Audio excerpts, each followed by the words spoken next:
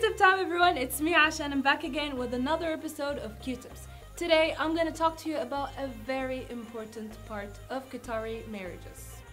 Melcha.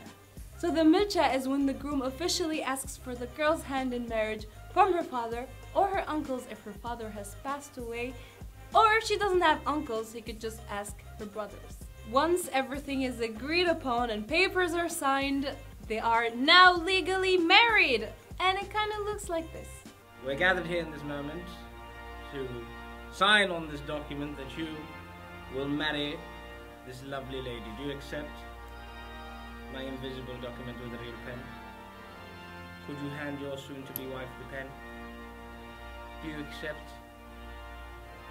No. Thank you for giving me my pen back. Y'all should have talked to each other before coming in here wasting my time. Y'all ain't married. Bro. But I signed. She didn't.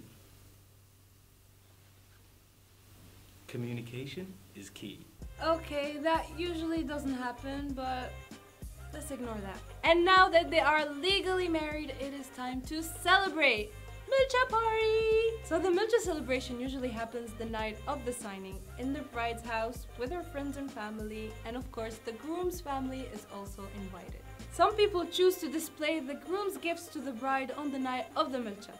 The gift can include anything from expensive perfumes, jewelry, bags, health insurance, a ticket to Hawaii, a house at the Pearl, cameras, lenses, Range Rovers, car insurance, dental, Big Mac, a backgammon table, shoes, private jet, Pikachu doll, Bentleys, a spa day for you and your mom, a set of dominoes, cute pajamas, university tuition, vacations in London, a new job. Someone to give me out of Q-tips! Please. Suzuki's?